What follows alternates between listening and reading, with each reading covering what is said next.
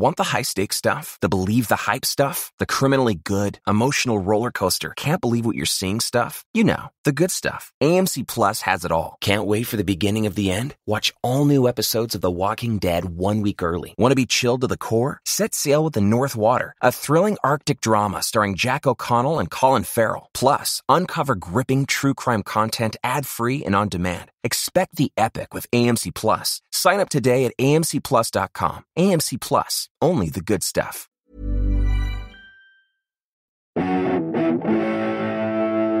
Greetings, listener dear, and welcome to a Beef Brothers Cold Cuts. You're listening to Ben Clark and Matthew Crosby. There you go. I really liked that, actually. That was a really, it was very morning radio.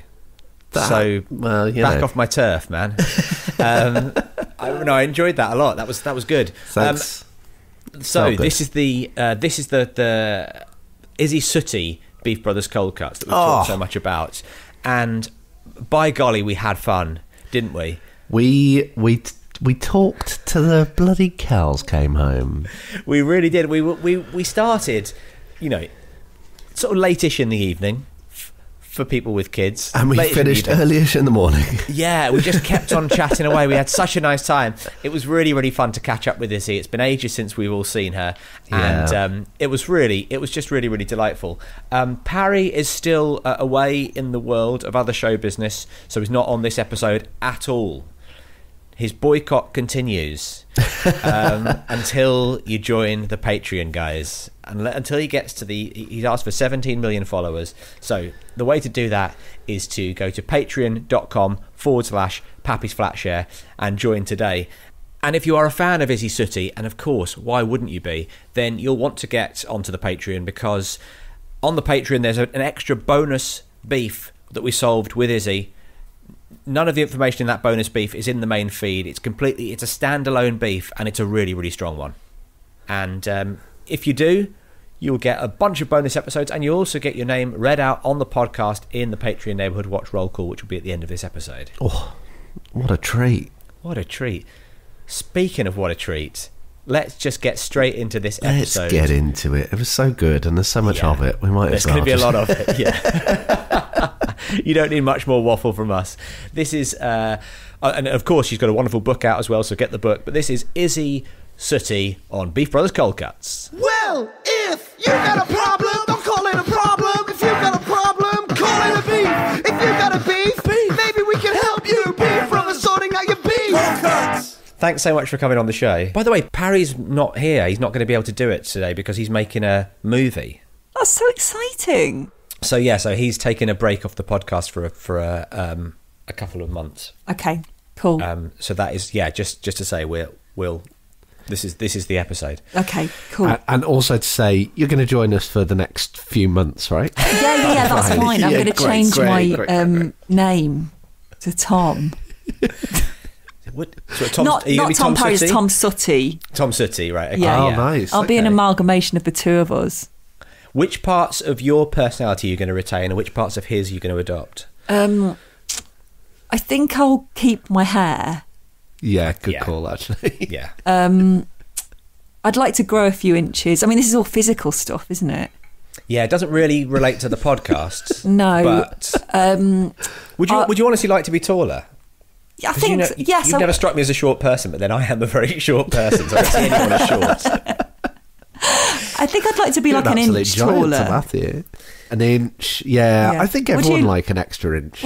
Do you?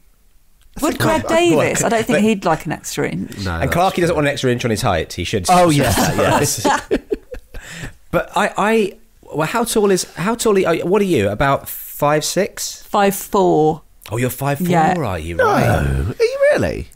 Well, I think I might be 5'5", actually. I never know what to put. Sometimes when you're doing an acting job, they need your height. I think I always put 5'4", but I think I might be 5'4.5". I think Ellis likes to think that I'm 5'4" because he's like 5'7". Yeah, 5'7". Yeah. Yeah. So I think that's a nice bit of space there, Crosby, instantly. Well, I think us fellow short comedians, we all check out how tall each. Like I know that John, like, because I'm 5'5.5", You've all got it notched on the doorway of the comedy store, don't you? Well, the skirting board, yeah. But I know I'm 5'5.5". Josh is 5'6.5". I think Jack D might be 5'6".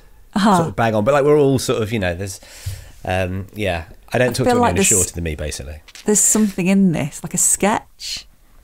Yeah, it'll be a very subtle version of that sketch that Ronnie Corbett, Ronnie Barker and John Cleese did. Yes. They all stood in a line, an almost imperceptible incline. But yeah, so you're well, it's great to have Tom Sutty on the show. Thanks. See, my voice has changed. It's really good, actually. Yeah, that was really impressive. How is your Wolverhampton accent? I've been eating things this week. Well, he's moved to Exeter now, hasn't he? So he might talk a bit like this, guys. He's moved to Exeter and started eating things. I'm just a jolly chap. I'm from Wolverhampton. What can you say? It's like he's right here on the Zoom. This is uncanny. Yeah. It's quite freaky, actually. It's blowing my mind. I'm Tom Sutty at your service. He's got doesn't he go when he laughs? Yeah, he does a bit. Yeah. He has got a bit of a honk. Yeah. Like Melanie from Neighbours. Or Jimmy Carr. Yes, Jimmy Carr. Yeah. Yeah. He's got the I mean, I think I believe him when he's doing that. Yeah. Do you know what I mean? I'm not talking about Jimmy, I'm talking about Tom. Oh, but, Tom, yeah. But yeah. the inhalation of breath, it's always when you hear someone who laughs like that, it's always hard to know whether or not they're just doing it because they feel like they should be doing it. Yeah. I'm just trying to it's hard to laugh when you if you just gasped when I tried to do it. Are you trying to do a fake laugh? I'm trying to do an innie laugh. Yeah, it just sounds asthmatic, doesn't it? I really hope all the listeners right now are on a packed train trying to do the same. Someone's pull the emergency cord. Doing a Heimlich manoeuvre on them. See, there, I did it at the end. Oh, sorry, I didn't realise you were fake laughing at my joke there. But thank you for confessing to it. Well, you can't laugh outwardly all the time, can you? You've got to take a breath. Run out of breath. No, and the other thing is that I think there are different types of laughs, and I think I giggle, not when I'm like, but like if someone takes the piss out of me in a certain way, it really makes me laugh, and I think there's a different laugh for that, which is more like a giggle, where it's like I physically fold in on myself, whereas it's weird when you think. I think why you're laughing informs the laugh. Yeah, totally. Have you ever been on a date and kind of been like, yeah. Have you? When was that date, Clarky? Well, it would have been a long time ago now. But coquettish little girl. Polite laughter, kind of. I'm enjoying it. I'm enjoying this, but I'm going to kind of give it a little extra, just so. Oh yeah. Well, a little bit of extra is exactly what Charlie and I. Whenever we go and see comedy shows, we always go, let's just start laughing as soon as it's clear that the comic has made a joke. Oh, that's nice. Let's just start laughing, because it'll get people. It'll be a bit of cheerleading for the rest, and also after a while you sort of go, well, I don't know if I am enjoying this or not, but I'm laughing because I started. It's a good way to kind of kickstart yourself into enjoying it. Oh yeah, no, definitely, yeah. What kind of insults though, Izzy, make you laugh? When you say people insult you in a certain type of way, what are the kind of insults that get you? Well, I suppose like insults feels a bit strong. Clarky, wait, let's. She's laughing. I think Izzy's crying there. Actually, she's burst into tears. I think Tom Sutty likes insults. Sutty loves insults. He dishes them out, and he can take them as well. He can take them. Yeah, he's a good lad. He can take them. He's a good, sturdy lad. Yeah, his shoulders are broad. He can take an insult. He's a good all-rounder. He's a good He's bloke. quite all round. He's an all-round good bloke who's all round. He's not great at anything, but he's good at lots of things. Oh yeah, absolutely. He's a jack of all, master of none. Yeah. Yeah, absolutely. Well, I'll give you an example. Yesterday, my friend, this is actually about my mum, but we both laughed.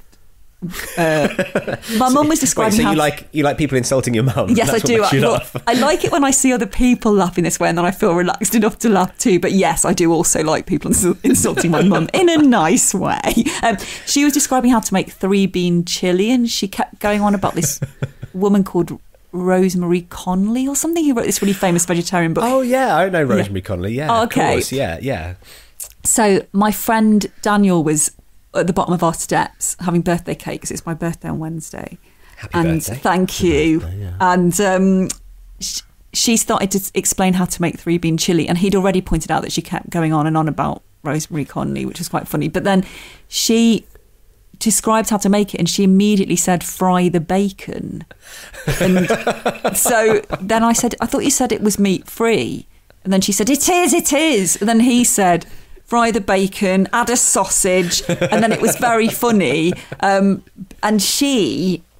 it was obviously one of those things that was very funny at the time, but I'm giving it as an example because she really giggled, even though she's nearly 80, like a schoolgirl, and then I really giggled too. So it's that kind of insult, someone saying that you're adding meat to a vegetarian dish rather than you're a total twat. How would you have reacted if your friend Daniel had said to your mum, by the way, you're a total twat, rather than doing a funny... The banter had been rolling, but just as just a at the end, the coda, sting in the tail. By the way, The let's sting be in real the for a meat-free moment. tail. I think she would have been confused.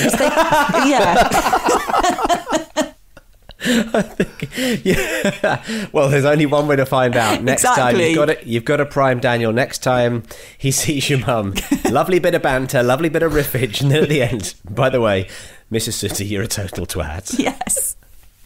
Let's see what happens. Report back. I Tell will. us all about it. Yeah. The only way to find out is to try it. Absolutely. The proof will be in the 3-bean chili. So have we talked about what kind of a flatmate you are yet? I don't feel like we have. Yeah. So I feel like I live in a split level maisonette, and I didn't know that before we decided to put it on the market. But it's 2 floors of a house, and with Ellis and my 2 kids, and I think that I'm a different flatmate. I used to be, I think, a really fun but quite practically inconsiderate flatmate in the past. Sure. Like, I used to claim that and it was true, that I didn't understand, like, when to wash the dishes, and that I couldn't, see dirt. Right. Like on the worktops and stuff. What a mad excuse. My eyesight's too bad to clean. It's spotless as far as I can see. Well, it's not even that. It was just almost like, guys, I'm too artistic to notice dirt. It was I'm thinking about my Edinburgh show. I can't think about the recycling as well. It was, yeah. Yeah, if someone came along and saw a Jackson Pollock and then took the Dettol to it, they'd wipe away great art. Exactly. That's what we're creating here. All those splats of, ketchup and little coffee grains that have stuck to the kitchen counter. That's my masterpiece. Exactly. This is telling the story of my existence. Exactly. It's the tapestry of our lives, guys. Yes. Bacteria is good for you. What's wrong with you? I just remembered a story, by the way, that I think you told me, but I think it comes from your childhood. It's not when you were sort of. I think I know what you're going to. About about wiping your nose. Yeah. Yeah. Shall I tell you how I remember it? Tell me how you remember it. Yeah. So basically, you would lie in bed at night and you would pick your nose, and then you would just wipe it onto the wall next to your bed, but under the bed, rather than, was it, or down the back of the headboard or something like that? If it's wrong, I'll correct you as we go along. It was above my head on the wall. Above your head on the wall, right? Okay, I thought it was somewhere that was a little bit more hidden than that. Because so we're talking about like 5'4"-ish. So you'd lie in bed and you wipe above the bed. When I was lying down, yeah. So okay, so about the length of an arm above the bed, and then after a while, it got covered in like silverfish. Yeah. So basically, yeah. Why you thought it was lower down was because I used to wipe my hand along the wall every few days once they dried, and they would all fall off down behind the bed into the same place. Because I had a double bed, amazingly, at like the age of 7, but I always used to sleep on the same side. So the bogies were forming this bogey mountain without me realising, because I didn't ever clean my room. Surprisingly, now you know what kind of flat. You weren't trying to make yourself a little boyfriend out of bogies to lie next to you on the double yes. bed. I was creating. It was a science fiction experiment. A literal bogeyman. Yes. Yes, an actual bogeyman under my bed. So there was like a mountain of bogey under your bed. Yeah. Yes. And then one day my mum sort of said, "Enough is enough. This room's a real mess. Let's clean it." And I looked under the bed and then moved the bed. And there were so many things under the bed, like plates with loads of crumbs on them and clothes and everything.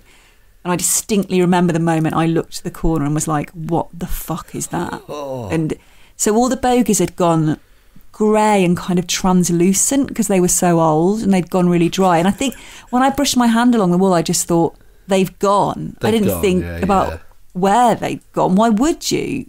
You know, you flick a bogey away and it's gone. Yeah, you didn't start thinking like that until well into your late 30s.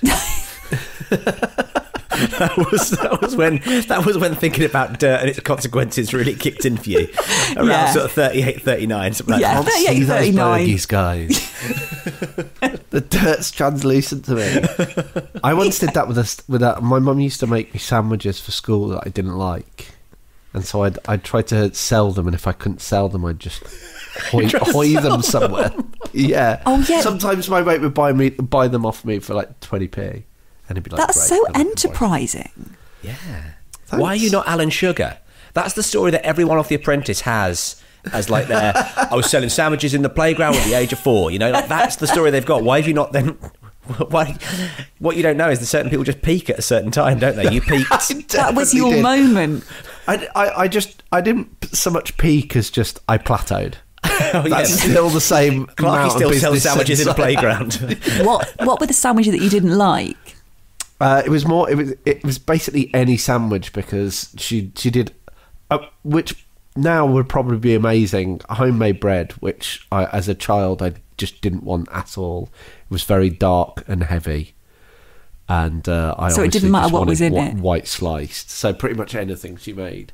But then she thought I liked chicken salad because that's what my mate liked, and he would buy him.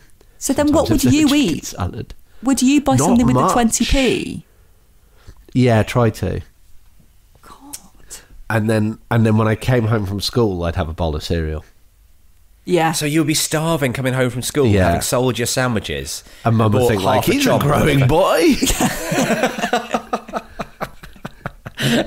And you were living purely on Cocoa Pops, one meal a day. It's good you didn't have homemade cereals. My mum was a bit like that. She used to make this carrot soup with hide Izzy, wheat your germ mum in is it. a twat.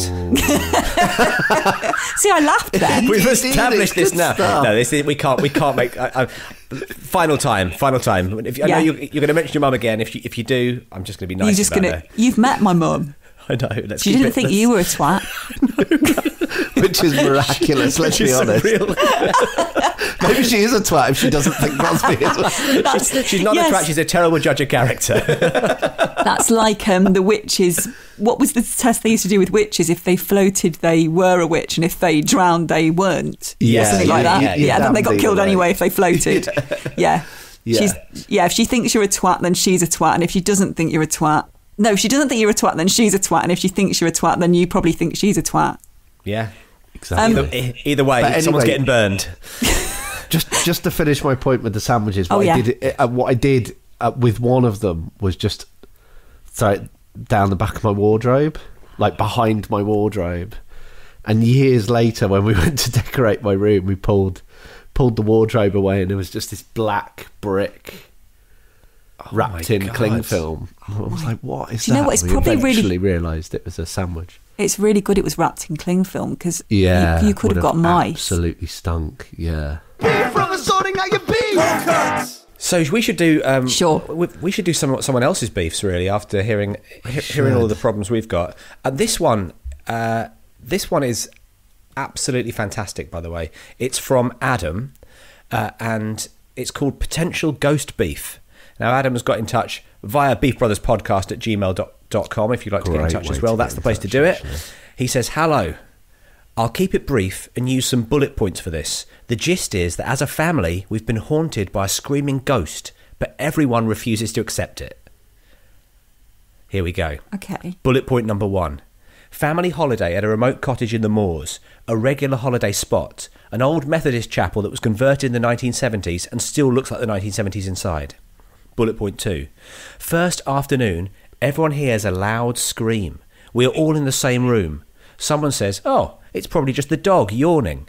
The dog is asleep in the same room. Bullet point number 3. During the night, something screams directly in my ear, long enough for me to wake up, sit upright, and it's still going. Whatever it is, it seems to run out of breath. This happens again on the 3rd night. Oh. My brother, sleeping in the same room, says he also hears the scream, but is an unreliable witness. He's well known for imagining these sort of things. A previous holiday, I woke to find him staring out the window. Oh my God, this is really creepy. I woke to find him staring out the window, whispering, "They are here." This is actually one of the. This is when the beefs are not normally this scary that we get from our listeners. Scary. Unless they were waiting for a pizza and they're like, Deliveroo are here. Oh, it could be. It could have been that. Yeah, but I think you would you whisper it? They are here. No, you'd say it. Yeah, you'd just say it, wouldn't you? You'd say they're here as well. You wouldn't say they are here. Yeah, I think it's the fact that there's no conjunction there. Yeah. No one else believes me. In the next few days, I'm shot down constantly whenever I mention the scream. It's probably a fox. That'll just be a deer. There's an owl around. It'll be that. It's not an animal. I work in nature conservation and know the sounds that animals make. It then turns out my sister also heard someone running around the outside of the house in the night, but ignored it. I cannot stress enough how remote this cottage is. There's other weirdness, but I've rambled on long enough. We're already booked to go again this year. And it maddens me that we are willingly subjecting ourselves to a haunting. How can I persuade these people who have been subject to the same spookiness as me that the beast is real and we should go on a different family holiday, or maybe not one at all? To be clear, I don't believe in ghosts, but this is still an unpleasant enough experience to not go there again. Loving the podcast as per, although it's extremely depressing how much time I spent listening to you strangers the last year rather than my real life friends. Thanks, Adam. Well, thank you, Adam. Adam. What a message. Love Firstly, let's just do a little roll call of who here believes in ghosts. Clarky? No. Izzy? Agnostic. Yeah, I'm the same. I sort of don't think I do, but then I have had some sort of ghostly experiences. Yeah, it's weird, isn't it? Like, I feel like I'm open to it, but I don't think I've ever... I used to do a lot of Ouija boards when I was younger, and I became known as a person who could start Ouija boards off. And I used to do them on my own a lot. My mum taught me how to do them. Wow. So wait, how do you So starting a Ouija board off is are you all holding like a glass or something like that? Yeah, or a coin. Around? I used to do it with actually glass. When Mum showed me how to do it, which was I was only about 10 or 11. It was a glass, because I used to have to say, "Spirit of the glass, I believe in you," and then I used to draw out the alphabet on a piece of A4 paper and numbers, and yes, no with a cross in the middle. And I mean, so many people don't believe in Ouija boards, but it used to move, and it really didn't feel like it was me moving it. And it sometimes took like half an hour for me to get it to move. And I spoke to so many people over the years, like people who died in the plague, So then a really scary thing happened, which was I did it with my 2 best friends from school at one of their houses, and we spoke to a soldier who died, and we asked him to prove that he was a spirit. And he named all these places in Norway that we quickly wrote down. And when we looked them up in an encyclopedia, none of them existed. But we were all... so that there is the proof that you were making them up yourself. It's just... What's scary is just how much of an idiot that soldier was. Yeah, exactly. He didn't know how to spell. Why did we get the one dyslexic soldier who... couldn't we have got one who'd at least got, GCSE English? We couldn't afford a better one. We also did one at a party once, and we thought John Lennon. I ended up putting this in my book. We got John Lennon at this party in Sheffield, and we were doing it in his bedroom. And when I was doing it with other people as well, there was a feeling that could they be moving it? But I really used to feel the difference when I can't tell you, like, it was an amazing buzz when it used to whip around the board, and it was like spelling out words so quickly. It is like it has an energy of its own, and maybe it is just your kind of collective energy, or when you're on your own you tap into something else. But anyway, we got John Lennon, and then we spoke to him like very briefly. Then we were like, could you go and get Bob Marley? And then he said no, and we were like, he's annoyed with us. But we were like, can you tell him he's a legend? Yeah, I think that, I don't think any, even when they're dead, no celebrity wants you to say, by the way, could you get someone better? We're all big reggae fans here, and I think some of, like the Beatles stuff was obviously good, but some of the solo work is just retreading rock and roll as far as I'm concerned. You weren't necessarily an innovator when it came to the solo work. John, are you there? John? Oh, he's gone. So you got this your people are spelling stuff out for you, and have you got someone there like writing that? Have you got like a sort of stenographer who? Well, yeah, I mean, in that case with the Norwegian soldier, yes, we did. We didn't normally used to write stuff down, but another time. So normally you can't ask for people. Like when we got John Lennon, we must have got a spirit to ask for John, because you can't normally request. At least I couldn't. But I remember once doing one when I was about 15. You couldn't. Wait, can I just say you couldn't request, and you knew you couldn't request, and you still asked for Bob Marley. Yeah, we thought cardinal rule. Well, once you got someone on the line, then you can't request initially. Exactly, Ben. Once you've got someone on the line, then you can request. But you can't go to the Ouija board and be like, I only want to talk to someone if it's, if it's my granddad. Yeah, sure. So we did one in a place that we used to call Down by the Rocks, which was this sort of muddy bank near our house that was the closest thing to the sea, but we used to think it was a beach. And I said, if anyone's there, please move to yes, and it moved to yes. And we said, spell out your name, which is always what we used to do first, and it spelled out Izzy. But it spelled it wrong. It spelled it I-double-Z-Y. And Jamie, someone from school, was it? Someone from the little group of friends I used to hang out with. Someone said, are you Izzy's ghost from the future? And it said yes. But I think that was quite an easy question to say yes to. What can you tell me about my future? Well, you'll go to the Depol office and change your name, but just the spelling. I could ask it any question, and the only thing that I could think to ask it was how many times I was going to have sex in my life. And it said something insane, like 33,006,000 and whatever times. And we wrote that down as well. And I put that in a shoebox. And then every time I had sex, I used to write it in my diary and try and get...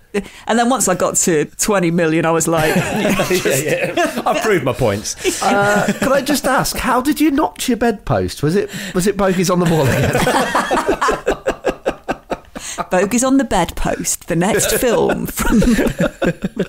Where would it be from? The other thing is that when my dad died 10 years ago, Mum said that she'd read that dead people who've recently passed away leave white feathers if they're like sending a message, which is a really nice thing. I've heard that, yeah. And this is true, and I think this is the closest thing to make me believe in, not ghosts, but I suppose spirits, or that there's another world up there. We couldn't find the stopcock, to turn the water off. There was a problem with the water, and we needed to find the stopcock, and she never dealt with any of that, so she didn't know where it was. We looked everywhere for hours and hours, and then she finally looked under the bath, which is probably the place we should have initially. Spent hours on the Ouija board going, where's this stopcock? Norway? It can't be in Norway. Check the drawers again. What's Norwegian for stopcock? But guess what? There was a white feather on top of it. And how could it? I know. How could it have got? That is pretty wild, isn't it? Yeah, so that is the closest. And I remember the other day seeing a white feather in the living room, I was like, Dad's thinking about me. And then I noticed that the cushion had basically burst and there were loads of white feathers. Yeah. So that white feather thing does make me think. And a bit of the Ouija boards. Yeah. I mean, was the reason you had to turn off the water is because a load of doves had flown into the immersion heater? Is that the reason? Because that might have an explanation for the... Yeah. So what's our advice to our friend Adam here? Well, like Clarky, as a non-believer, how do you explain the screaming, the noises outside the house? Well, I don't know, you know. Obviously, he's kind of answered the big one himself of it. Could it be a deer? Could it be a fox? Remember I was camping once and there was that absolute mad sound. I can't remember quite what it sounded like, but it sounded like somewhere between like human or inhuman. And my brother, who's very outdoorsy, was like, no, I was like, I think that's a deer, and he was like, no way. I went to try and find it but couldn't. It stopped when I got near, and then I looked it up the next day and it was a male deer. It was a stag. How did you look it up? Did you is there like a thing that you can like a Siri shout? I just kind of googled it and they have like audio. They had right. like audio. So it's the sort of thing that when people are hunting for Bigfoot, they might hear that and think, oh, that sounds like a bit like a sort of wilder creature than just a stag. Yeah. And Shazam is what I meant. There should be a Shazam for animal noises. I think isn't there like a Shazam for bird song? Yeah, I'm sure there is. You can play the bird song and they'll tell you what. But then Clarky you have to repeat it. Clarky would have had to recreate the noise himself, wouldn't you? Yeah, in the morning. isn't it? Yeah, and then the next group of campers, it turns out it was the previous group of campers trying to Shazam it, making the noise out in the woods. Every time. And we just had this loop going of us freaking out the next people. Could you recreate it now, though? Yeah. And what did you think it was? Like a wild... I thought it was deer.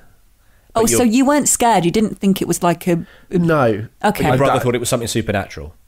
I don't know what he thought. I don't know if he did, but he was like, it's not a deer. It's not a deer. But listen, it's hard when the person who's supposedly the expert says it's not the thing. Like, he was the one who was scared and he had the knowledge of... So you've got to trust him. Yeah. And this guy's saying that he works in conservation and it's not. But what if he's like your brother and... He could be a bit wrong. It could have been a dream. And I know that sometimes I felt like I've woken up and thought I'd heard a voice kind of from my dream also be in reality. Mm-hmm. Like it started in my dream but finished outside of it. But I think that's just my brain doing that. But he said he sat upright and it was still going. Yeah, I mean that's it. That doesn't seem like that's sort of beyond night terrors or kind of half asleep, half awake. He sits up, he can hear it, and it's screaming in his ear. So unless the deer was in the room, how is? And also other people have done weird stuff or heard it, haven't they? It's not just him. Yeah, his brother hearing it in the same room. Although he did qualify that his brother's a bit weird, but I think the crazy thing is that in spite of all of this, they've all heard it. Everyone in the family heard it the first time. Everybody hears it, right? They blame it on the dog yawning, and they go, "Yeah, that's fine. We're going to carry on going to this place." I tell you what, why not? I'd genuinely be interested. He should get in touch. Let me know where it is. I'll go for a weekend. Oh my God, I'd go. How many does it sleep? We should all go. Well, yes. It certainly seems like family holiday. We're talking, we've got a brother here. I think we're assuming some parents as well. At least one parent, so it could at least fit 3. We should do a most haunted there. Oh my God, let's really genuinely do it. Yeah, I'd be up for that. You know, the only thing is we'd have to say no kids. Yeah, because they'd get too scared. Well, but also they're screaming as well. Oh yeah. You know? So like, oh yeah. I've just screaming. I've just heard a scream. Oh yeah. There's 3 kids here. I think the dog yawning thing. I think the dog could yawn in its sleep. I think the fact that the dog is asleep doesn't disqualify it yawning. Yeah, I think as well, you know, if it's a remote cottage, I think those senses are already tingling a bit. Mm-hmm. And you almost, you know, and then everything you hear seems suspicious or... Yeah, but it's the screaming. I think Crosby, as you said, it's... I mean, yeah, sure. The screaming does feel like pretty hard to explain away. I've just realised something. Go on. In the horror movie, the guy who thinks he can hear the noise is always reassured by everybody else. No, it's nothing. It's nothing. Why? Because they're in on it. Oh. You've got to not go on that holiday. They're planning something. There's going to be some Wicker Man shit. Your family, honestly, if you see your brother and he's packing like big hoods or something in his rucksack, I think something's going to go down, Adam. I think I'm giving you a warning here. Just say sorry. This year I'm going to go on a little, you know, I'm going to go on a city break or something. You know, I'm going to go to, you know, they keep doing those adverts for how good Sheffield is. Go to Sheffield, you know, do something like that. Go and stay in a Travelodge and do a pub crawl. Do something like that instead. Don't go with your family to a remote cottage where you can hear screaming in the night and everybody else denies it's there. Yeah, you know, if we know the tropes of horror, I think my only advice to you is you're never going to persuade them because they're in on it. It's going to go kill list on you. And one of us will replace him if he wants. You know, we were talking about going. Yeah, we'll go instead. Now I've just said that I think Adam's family are going to murder him. I'm loath to say, but I'll go instead. Whoever you look most like, Adam, they'll go. And we'll stick to that. All I can hope is that Adam... Tom Sutty in your wake. Just hope Adam is a 6'2", shaven-headed man with broad shoulders from the Midlands. I think you're not going to persuade him. Just leave, man. Yes. I think that's beef solved. Beef from the sorting out your beef solved.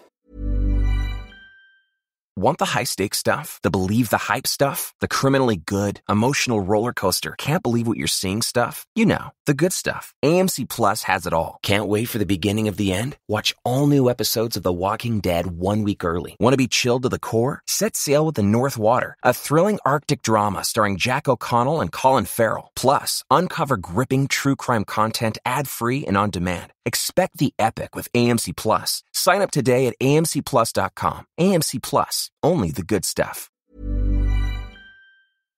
This is from Anna and Nick. Hi, Pappies lads. I've got Anna and Nick. Hang on, what about Tom Sutty?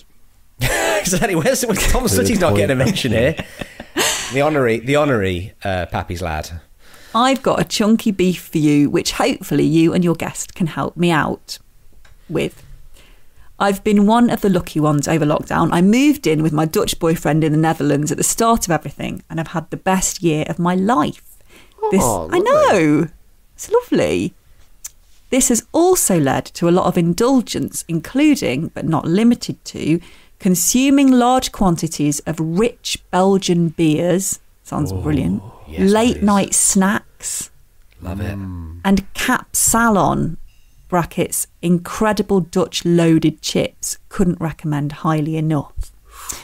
We've also left our exercise regimes by the wayside in favour of binging our favourite series. Herein the beef lies. Unfortunately, all that happiness has resulted in us both gaining weight. Now, this isn't the worst thing in the world, and I know lots of people have the same lockdown experience, but we've both agreed that we'd like to get back into shape to get those healthy endorphins. We've agreed on this multiple, in bold, times. We periodically try a new fitness regime, but we can't seem to get into the habit while living together. My beef is not just with my boyfriend stroke flatmate for encouraging these outbursts of indulgence. but also with myself for doing the same. Brackets, I might be even worse. Instead of adopting each other's positive, healthy routines, we end up sharing in each other's treats or sofa time. God, this sounds so great, doesn't it? It sounds wonderful. Please help us, Pappies. How can we flip it around and get back into healthy habits? We'll try out any suggestions to get us out of this default laziness stroke indulgence and back to activity. Firstly, I've looked up Capsalon. Oh, yeah. It looks Is really... it kind of like a poutine type? No, it's more like everything you get from a kebab shop chucked on top of some chips with some Gouda. God, I'm going to Google it. Yeah, so it's a fast food dish created in 2003 in Rotterdam, consisting of a layer of French fries placed into a disposable metal takeaway tray, topped with doner or gyro meat, covered with a slice of Gouda cheese, and heated in an oven until the cheese melts. Then shredded iceberg lettuce with garlic sauce, hot sauce, and it's got garlic sauce and hot sauce, and it looks like kind of sliced onions as well. So basically, it's a kebab. In a little yeah, with no bread, meat and chips, with no kebab. But with the hot sauces, which is an absolute that and really cheese as well. That That's the thing you don't get. You know, kebab meat and chips. You don't get the layer of cheese. No, you don't. But I'm looking at a photo of it where the chips look very soggy, which I don't like. I don't think I'd like the chips to soak up all the juices and stuff. I think I like chips quite dry. Eat it really fast, then. Yeah, That's what you got to do. Just got to or eat it turn it quick. upside down. You could have an upside down capsulon. Where you tip it out into another plate and eat the chips first. Guys, I'm not sure we're helping. Basically, we're going to come and move in with you, and we're going to eat the food before you get to it. Exactly. That's all of our beefs involved will come to you now.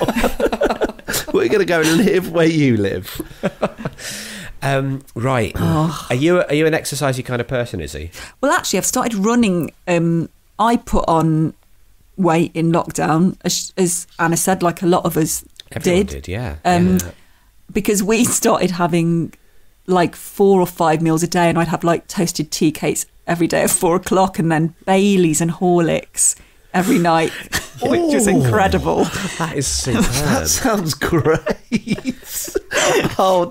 The problem is finding with hearing other people's bad habits is you're I'm gonna do exactly. that. Yeah. Someone says I've started running, you go, oh, that's great for you, but then they start describing Baileys and Horlicks. Oh my god, yes, please, keep talking. I'm gonna of the two things you mentioned, I'm gonna do that one. That's the hook. Izzy, have you done any work that's sort of taken you out of the house? Yes, recently? I've done a bit. I've just been doing an acting job that took me out of the house, and I did bits and bobs over lockdown. I did mostly work in the house over lockdown, which isn't it mad though? Because I found this now with the few jobs I've done that are outside the house, how infrequently people think you need to eat. Yes, compared to... I've just been working on jobs where they go, okay, so breakfast is at 7, and then we'll do a lunch at 1:30, and then if you're still around, we'll do a tea at 6. And you go, no, what about 11 o'clock? What about 4 o'clock? I'm going to be starving at 8:30 a.m. What am I supposed to do?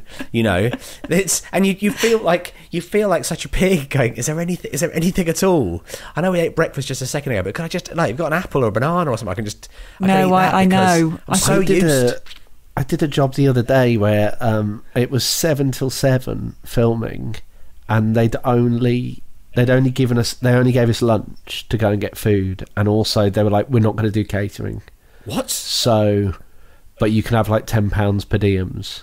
And it was just, I was like, I'll go somewhere local, but it was just in the middle of nowhere. I walked for ages and just had to go to a corner shop. Have a corner shop sandwich. Yeah, so you're eating Frazzles and a Coke and a wet sandwich. Yeah. Oh my god. Well, I flipped it upside down so it wasn't wet. Oh, yeah. I gotta think of these things. But yeah, it's so bad. It's I used to get it on the first day back of first day back at school after Christmas holidays, when you would get to the end of first period and you're like, I feel like I'm about to collapse. How am I able? I've got I've got another 50 minutes before I can go to eat my penguin bar or whatever I've got in my lunchbox. No, I know it's sort of like that on New Year's Day, isn't it? Because you've got that period between Christmas and New Year that is just an absolute hinterland of treats. And that's a lot of people have said that's what lockdown felt like. It just felt like that weird period, you know, when you had nothing really to do and you just stayed in the house and you just ate. That's so true. Did you go through this? I went through this period of buying like fancy bread and stuff. I started doing Sainsbury's shops every week, and then I'd also like sometimes buy like 2 boxes of chocolates and stuff, and then I would never normally buy boxes of chocolates, but it was like I got so bored of eating all the normal treats after about 2 months. I was like, it's almost like a drug addict who wants more of a buzz. I was like, I need like a box of chocolate. It can't be a Dairy Milk bar.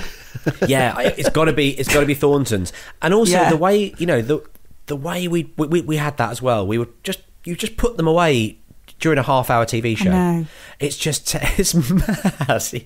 And again, we're not helping out. No, we're not helping. We are we are showing our empathy. We are. No, towards their absolutely. I think you'd be really hard pushed to find someone who didn't. And people probably drank more if they drink. I don't drink very much, but I drank more in lockdown. I do think that everyone kind of definitely put on weight or got more unhealthy in some way, because also we weren't allowed to go out. I did Couch to 5K, and I do still run, and I really love it. That's not a bad thing, the Couch to 5K. Yeah. Because I know people, it's trickier when you're in the same house, but I know people, if they connect up their accounts, you know, that is an incentive for people, because they go, oh look, I know so and so has already been for a run today and I haven't. Yes. I'm going to feel bad. That sounds good. It doesn't quite deal with the situation of if I know so and so hasn't gone for a run, and I know so and so has bought some of those soggy chips, and they're waiting back at home for me. I think the really hard thing is treats being in the house. I wonder if they make this capsule on themselves, or it looks like something you'd buy. Deliveroo, yeah. It looks like that would be a classic, you know. What it looks like is you've had your dinner, but then you've had like a bottle of wine or like 3 or 4 beers. You're watching a film. And you've gone, should we just order some capsule on? It'll be here in 20 minutes. Yeah. Well, you know, even if we're not hungry now, we will be then. When we smell it, we'll want it. Absolutely. I'm still, by the way, I'm on a Zoom chat to you, but I'm still looking at the Google Images page for capsule on fries. Oh my God, yeah. I just can't stop looking at it. It's unbelievable. If you're listening to this podcast now and you know, on a device that has internet, then absolutely. Who would be listening to it on any device that doesn't have internet? Good luck if you're listening to it on a device that doesn't. See, this could be an option. I can, looking through the Google Images of Capsulon, see a healthy Capsulon recipe which has potatoes instead of chips. I mean, who am I kidding? This just doesn't sound as nice. But then chicken thigh fillet. Also, it's not that much healthier. If you're having potatoes, it's still potatoes, isn't it? Yeah, and then there's lots of cheese and lettuce and tomato. So yeah, it's essentially the same with potatoes. Yeah. Right. We've got to help them out here, because we've done too much of. Go on, Clarky, help us out. I would say try and keep the treats to the weekend. That's what I try and do with the drinking and the treats. I don't always do it. I quite frequently don't, but it means your weekends are better because you're like, hey, we made it, and you just kind of, we can't because it's a weekday. You start to just rule it out a little bit. Yeah, I think set yourself certain days. Well, what about giving yourself Wednesday and Saturday? So then it's not a big gap between them. Two treat days a week, you know. Then you've got, that's good. You know, when it's Saturday, you won't feel quite so bad about when it gets like Monday or Tuesday of going, we can't have a chocolate bar. You know, I can have it on Wednesday. Yeah. Wednesday's another. I'm not saying not to have chocolate bar. I'm not fucking saying. I can't wait. I'll wait till the weekend to have a fucking chocolate bar. I'm talking about the Capsulon, mate. You're talking about a Capsulon and 5 boxes of chocolates. That's it. And 2 boxes of wine. You know what, as well, I've just started thinking about, I think you could do sweet Capsulon. You know, like what are you doing? You know if you go to Francomanca, they've managed to get away of like selling you a pizza 3 times. Where they sell you the pizza, they sell you the garlic bread, which is exactly the same size and shape as the pizza, but just with garlic on it. And then they sell you the basically pizza dough with like Nutella on the top of it. Yeah, and you go, I've just eaten 3 pizzas here. I'm supposed to be doing a gig in 20 minutes. What's going on? Like, I've eaten 3 pizzas. I'm slid under the table and I don't think I could come back up. I'm the first person to have to be carried out of a Franca-Manca. But I feel like you could do... You definitely could. Waffles or pancakes for the base, maybe. Exactly, like waffle at the bottom. You know, it would probably have an element of like ice cream, melted chocolate, marshmallows, like melted marshmallows for the kind of Gouda cheese type thing. Yeah, I feel like that's how you do it. So, and then like, so there we go. Shavings of chocolate, white chocolate shavings on the top to be like the iceberg lettuce and the onion. Yes, and then maybe like red fruit pastels for the tomatoes. Oh yeah. Yeah, or if you want to be healthy, like raspberries. Yeah. If you like, you know. Oh yeah, so it's a healthy meal. So it's actually it's basically a smoothie. It's basically a protein shake. Some raspberries and strawberries at the top. And I defy you not to want to run a half marathon after eating that.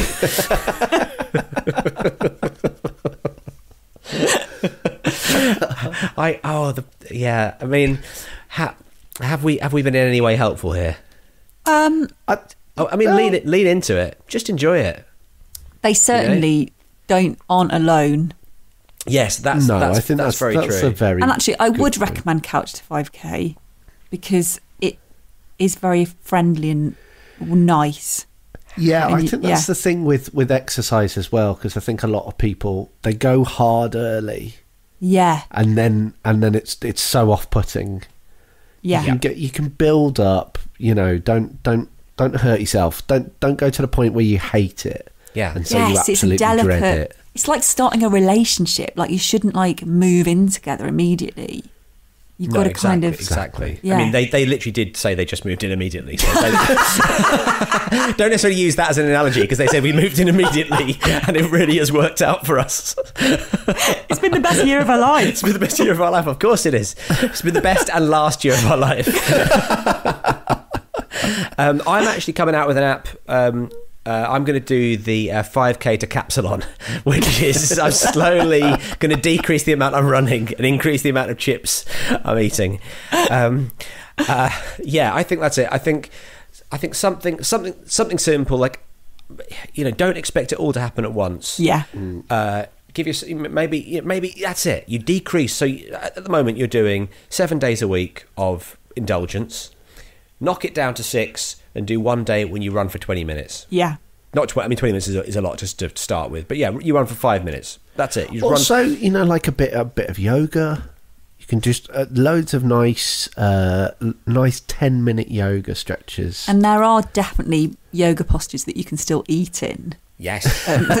You could have the Peloton in front of you. Get yourself a Peloton and that little screen, just flip it into a tray, pop the Capsalon on top, and you're burning the calories. Peloton to Capsalon. It's the same company, guys. We'll do a Capsalon. We'll do like a Capsalon. We'll market it, and it's like a table and chair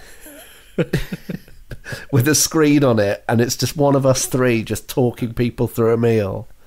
Come on now, guys. Let's get it down here. Get your forks. I like that as an idea. Up, down.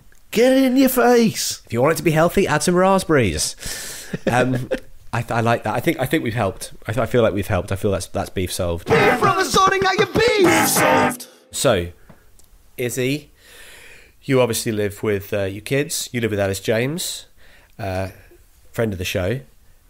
Have you got a beef with any of them that you want to deal with on the show now? Yeah, it's quite a simple thing, actually. Ellis won't throw away any jars or bottles of things. So he only uses Blue Radox. So he'll use Blue Radox till there's like an inch left. And then instead of using it all and putting it in the recycling, he just gets a new Blue Radox out of the cupboard because he buys them in bulk and starts that one. And sometimes there are 5 bottles of Blue Radox, all with like hardly any left in the bottom, and he won't throw them away. And the same thing goes for, like, I don't really eat jam, and he eats a lot of strawberry jam, and the same thing happens with jam. So he's got this habit of, waiting until it's nearly finished. Then, so he's a Radox and jam kind of guy. Mm-hmm. Is he like a pensioner from the 80s? Because I don't know anybody. Like, what? What's Who going is on? this guy? I thought I knew him. He eats a lot of jam. Yeah, he also eats drinks. Both of us do now because I've been influenced by him. Loads of orange squash. And he does the same thing with the squash, which again is like a pensioner from the 80s. And we've also got really into eating quiche. Oh, I love a bit of quiche. Yeah. And he leaves a bit of what's he doing? quiche in the bottom. No, Because he doesn't. That doesn't keep. He doesn't do it with the quiche, but that's because I do all the cooking and cleaning in exchange for him doing the early mornings with the kids. Of course. As previously discussed on Parenting Lockdown. So that's our deal. Yeah. But because the kids get up later because they're sleeping better these days, because the pandemic's been going on for so long, my quality of cooking and cleaning has deteriorated because otherwise I'm putting in loads and loads of effort and he's actually only getting up like half an hour earlier than me. So I've started doing things like buying quiche and being like, that's your lunch. And your dinner. Yeah. Is there Quiche and jam again. Yeah, exactly. Cover it in jam if you don't like it. Is there an argument to possibly sit down and renegotiate the contract? Yes, I think we should. I feel like that's the bigger question here, is that if you're deliberately doing a bad job of cleaning the house that you also have to live in, if you're going back to your I can't see dirt days, then maybe you need to say to Ellis, I tell you what, I'll do weekends, or I'll do every other day, or something like that, and you can actually start picking up the Hoover once in a while and running it around the place. I think I will. But the beef is the beef with the jam. Yeah, that's fair. That's fair. It is a tricky one. I think the only thing that I can relate to Ellis on this with is things like ketchup and mayonnaise bottles. I'm very bad with those because they get very hard. Yes.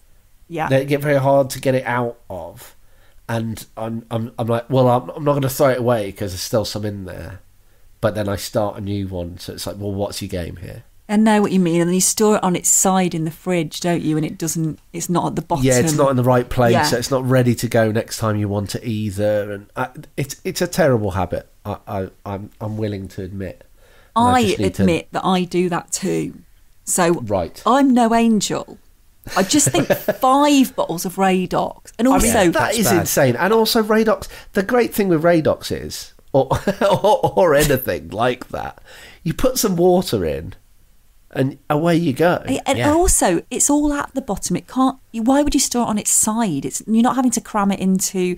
Well, unless you've got very limited space. We put all our bottles on the windowsill. There's enough room for them all to sit upright, right? So it's all at the bottom anyway. It's not like the ketchup. It doesn't go weird and hard at the end. It's just Radox. No. Yeah.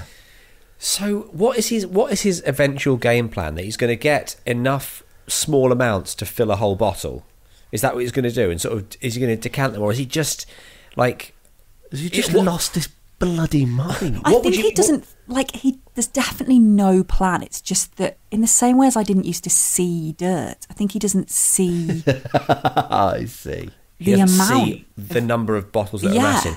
What would happen, do you think, though? And I'm not saying clean up after him because we've already said that that's, we've got to renegotiate that. But what do you think would happen if you were to take up all of those bottles and just chuck them in the recycling? Do you think he'd go, oh, my Radox collection, what have you done? Or do you think he wouldn't notice? I don't think he'd notice. As long as there was a Radox available, I think I could probably decant them all into one. Because you don't want to be throwing away that's tricky, though. decent Radox. But he should be doing that. That's creating a lot of work. Yeah. Yeah. I know, it's a very tricky one because I don't want to start doing that and then that becomes another thing. Yeah. I think you've got to go mafia. I think you've got to go mafia on this. Okay. You've got to leave him in his bed. And I know that's also your bed, but on his side. On his side. So that even on the bedside table. Yeah. Okay. Yeah, make them his problem. Okay. Put them. Yeah, bedside table's great actually, Clarky, because that's his space. That's his space and his space alone. Yeah. Like your bedside table, that's where you keep your stuff, right? No one else is using that. If you start saying, "Well, look, you're encroaching on the area," start building a tower of Radox bottles on the bedside table. Make the problem his problem. Okay, I'm going to do it. Because at the moment he's not acknowledging it. I was just thinking, could I squeeze it all out into the bed if that doesn't work? I mean, you could. You could. Bear in mind, you could do a layer of jam on the top of the duvet. It would be like that meal. It'd be like a capsulon. Yeah. You're gonna make a capsulon where instead of the chips, there's a mattress, and instead of the Gouda cheese, there's Radox, and then iceberg lettuce is jam. Yeah. I mean, it's still making me feel hungry. We've got orange squash. Stick the squash in there, yeah. Just what you're basically squash doing. On the pillow. You're doing a Gillian McKeith to him, aren't you? You're going, that is the muck your life consists of. Look at it; it's disgusting. I mean, I know he's not eating the Radox, but yeah, I think squirt the remaining Radox into his side of the bed. Make sure you've got a nice little, like, I don't know if you've got lots of cushions or whatever, but make sure you've got a nice load of cushions and pillows between the two sides, so it's very clear that is for his side. He can't just roll it over, and see how he deals with it. How do you think he's gonna react to you squirting a load of Radox in his bed? I don't think he'd like it. No, I think that's fair. Yeah, I think he'd notice, definitely. I'm glad we're painting him as someone who's not utterly oblivious to the rest of the world. How did you sleep last night? Like a log. I'm afraid you're not the man to marry me. It's the princess in the Radox bath. So you think he'd notice if he slept in it, if he lay down and there was all Radox on him? But it has to happen. It's tough love. Well, also, that blue Radox has got very strong smell. I don't know what of, like, sort of blue, isn't it? Yeah, blue. It does smell. It smells of blue. That is the only way you can. There's no way he wouldn't notice the smell before he even pulled the duvet back. But what if he walked in and went, "Oh, this room smells lovely"? Well, he might, because he loves blue. It's the only shower gel he'll use. It's meant to be relaxing. That's the Radox. That's what it's there for, isn't it? It's supposed to relax you. He's going to have the best night's sleep of his life. He will. It'll be like having a lavender under the pillow. Yeah, it's like aromatherapy mixed with a kind of flotation tank. Yeah. It's going to... And then you've got a situation where he can't get to sleep unless he's got Radox. So there's not only going to be Radox in the bedroom, in the bathroom, there's going to be Radox in the bedroom and all the empty pots all around him. I think you might be creating more of a problem. I'd say just go bottles. Yeah, just bottles on the bedside table. Bottles on the bedside table or bottles in the bed, and just and see bogies on the bedpost, bottles on the bedside table. The Izzy Sooty story. Beef I could start doing the bogey thing again until he stops doing it. So if the bedside table thing doesn't work, I'll be like, okay. Do you think this is the isn't that more likely to lead to him walking out? Yeah, and then I'd have no one to do the mornings with the kids. Exactly. So. You're picking your nose to spite your face there, aren't you? Izzy, thank you so much for coming on the show. Tell us about your book before you go. Sure. It's about a girl who can't stop picking her nose. And, she's trying to stop. It's about it's called Jane. You typed it with one hand, didn't you? Yes. Sending the manuscripts into the publisher. Why is there blood all over the pages? I've really got a problem. It's all blood and silverfish all over the pages. Yeah. Oh, that would be such a weird if someone opened an envelope and there were like bogies and the creatures in there. It'd be so weird, wouldn't it? Why would it be in an envelope? I'm just thinking. It's not the kind of thing that I would have put past myself to try and impress a boy when I was like a bit older than the age that I created the Bogey Mountain at. But I'm older now. I'm not going to do that. That's not how you seduced Ellis. No, it's not. Sent him some of your bogies in a jiffy bag. Squeeze of Radox in an envelope.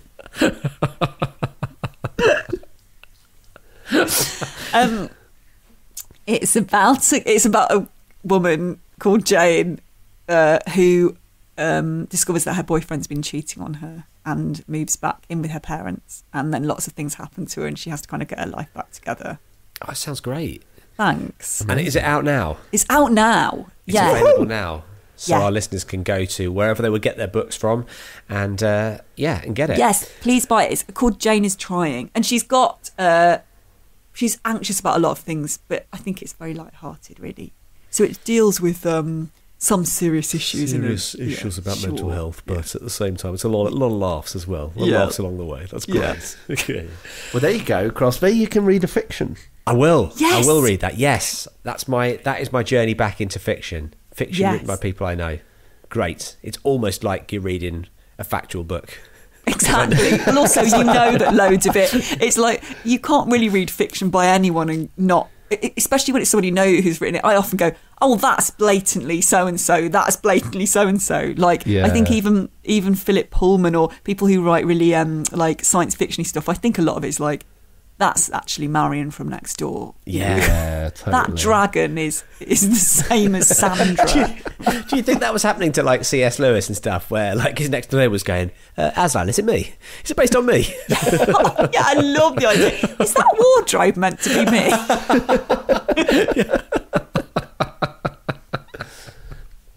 Tell me I'm not the witch. Come on, Mr. Tumnus, please. Please give me that. Come on, I've got these backwards legs. Surely it's me. This has been so much fun. It's been so lovely having you on the show. Oh, I've really enjoyed it. Thank you. Yeah, it's a pleasure. Beef from the sorting out your beef. Well, what a lovely ep. Wasn't it just? It was really lovely. I mean, Izzy is not only one of the funniest and most talented people I know, she's also one of the best people I know. She's just lovely. She's just a great person. And I love hanging out with her. And I mean, I don't know if this will have made the edit, but I'm still feeling guilty. We recorded this yesterday, and I'm still feeling guilty about calling her mum a twat. I do feel bad. I really feel bad, because even a joke we kind of set up in quite a big way. It's still, I was this morning, and I was having a shower. I was thinking, hashtag dear. Be kind. but yeah, Izzy's wonderful. Ellis is obviously a problem. I was thinking, do you think Ellis is so obsessed with Radox because it reminds him of his previous job on Radio X? Okay, well, that was a lovely episode. So it was a good episode. Speaking of good episodes, we've had a message in from Jane at beefbrotherspodcast@gmail.com. Do get in touch if you'd like to send your beefs or any comments you have about the episodes we're putting out. beefbrotherspodcast@gmail.com. Mostly nice ones, but sure. Well, no, we'll take them all. We just won't necessarily read them out. Greetings, Pappies dear. I very much enjoyed listening to your recent podcast with Alison Spittle. Well, we enjoyed recording it. Yeah. I initially wanted to get in touch to give my support to Crosby's gravy bread and urge anyone listening to try it. There's little I enjoy more than mopping up the last scraps of gravies, soups, stews, or really any sauce-based meal with a nice piece of buttered bread. I believe it cuts down on the need to rinse by ensuring said sauce is consumed as nature intended and not shamefully wasted by being washed down the sink. However, I was shocked and appalled by Crosby's admission of pouring additional gravy on the other side of the bread. You should be fully ashamed of yourself. Cheers, everyone. Bye, Jane. Front names only. But here's the thing, Jane. I really took a turn. Well, no, I've got beef with Jane here because I never said buttered bread. She's buttering the bread. You're already getting gravy. Why do you need butter as well? That's true. It's a dry piece of, like, you wouldn't butter a naan, would you? You don't need to. It's there to soak up. Now you've said it. Actually, now I'd like a buttered naan. Oh my God. Oh dear. Well, I was going to ask this as well. Would you do it with curry? Buttered naan with capsulon on top. That's what we're after. That's the dream. 2 slices of naan with capsulon in the middle. Yeah, go on. What, would I do it with a curry? Yeah. I mean, you could do if you didn't have any naan bread left over. Yeah, you definitely want to, don't you? Of course, that's basically what the naan's there for. That's the naan is. Fair enough. So I think any sauce-based meal, but I'm blown away by the need to make the bread, to moisten the bread before you moisten it further. That's why I'm pouring gravy on the top, because it's a purity to a slice of dry bread soaked entirely in gravy. That is pure. It gets me right where it's pure, I'll say that much. So thanks for listening, everybody, and do get in touch. beefbrotherspodcast@gmail.com if you have a beef you would like to share on the podcast. If you enjoy Izzy Sooty and you want to hear more, get to the Patreon, because there is bonus footage of Izzy solving a beef that has not been is not included in any way on the main feed. It's a cracking bonus beef as well. It's a really, really, really good bonus beef. So you'll want to listen to that. You'll want to mop that up with your ear bread. You'll want to mop it up with your ear bread, guys. Right. We'll see you next time for a house meeting. But until then. Oh, this episode was produced by Emma Corsham. Corsham team. Cheers, everyone. Bye. Well, ladies and gentlemen, please be upstanding for Neighborhood Watch Roll Call. Please be upstanding for Neighborhood Watch Roll Call.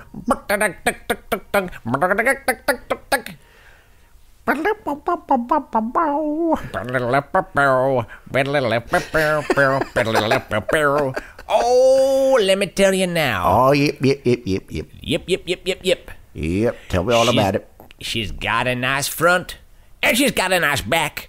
It's Sally Mack. Well, let me tell you this right now. Oh, yeah. He's got a gorgeous glow. He's got a gorgeous glow to him. He's got a gorgeous glow. It's Daryl Anslow. Let me tell you now. You can find this person in heaven. You ain't never gonna find him in hell. It's Christelle. Oh, yep. Yep.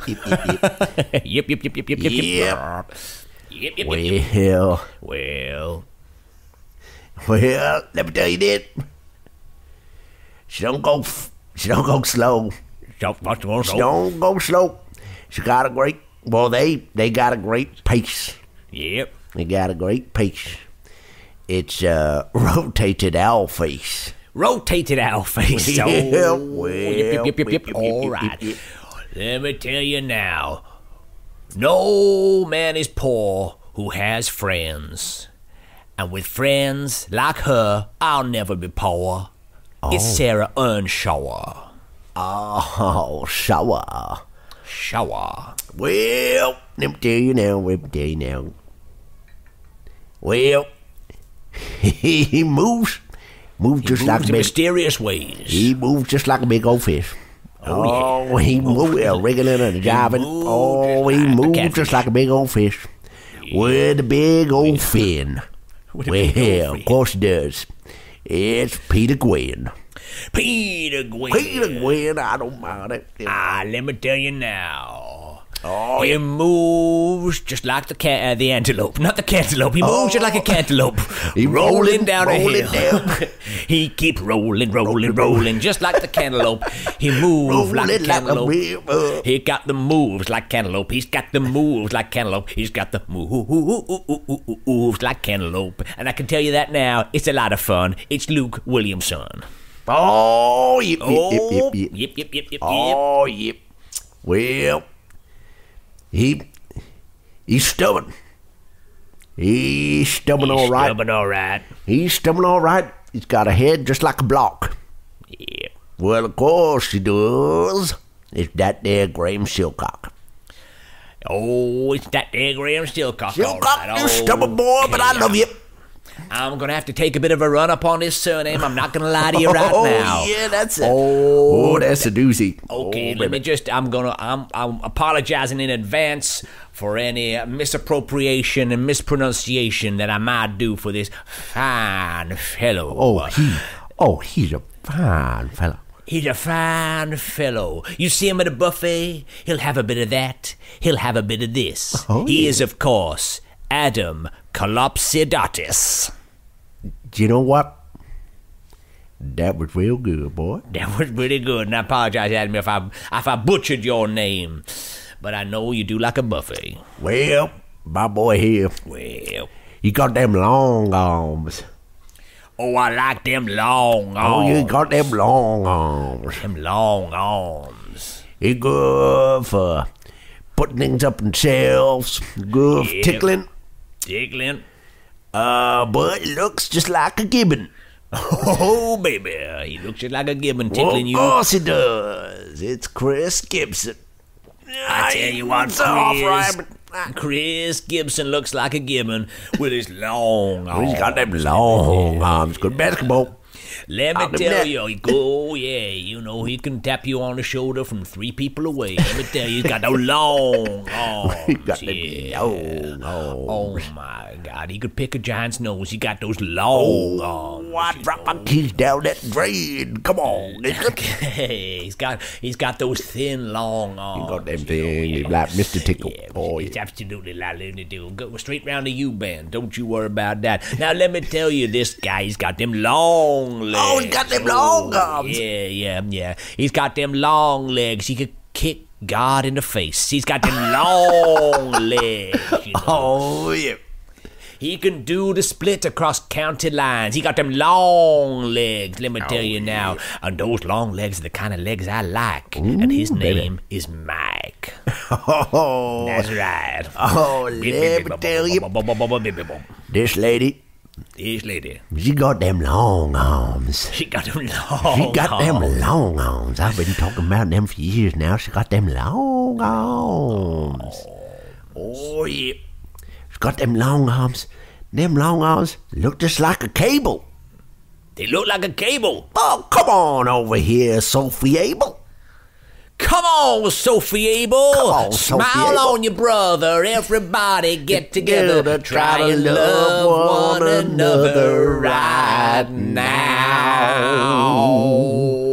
That concludes the Patreon Neighborhood Watch Roll Call. Boy, you've been real good spokesers listening along, and to us boys just talking into that can. Some good old boy talking in a can. Oh, yeah. Yeehaw. Hi, it's Rachel Fisher from the Hollywood Crime Scene podcast, and I'm here to talk to you about Shudder. Shudder is the ultimate streaming service for fans of horror, thrillers, and the supernatural. Shudder offers an unbeatable selection from Hollywood favorites like Halloween and cult classics like one of my personal favorites, Chopping Mall, to original series like Creepshow and The Last Drive-In with Joe Bob Briggs. Check out critically acclaimed new genre films that you won't find anywhere else, all uncut and commercial-free. If you're a horror fan like me or just looking for new content to stream, Shudder is a must-have subscription. Sign up and subscribe to Shudder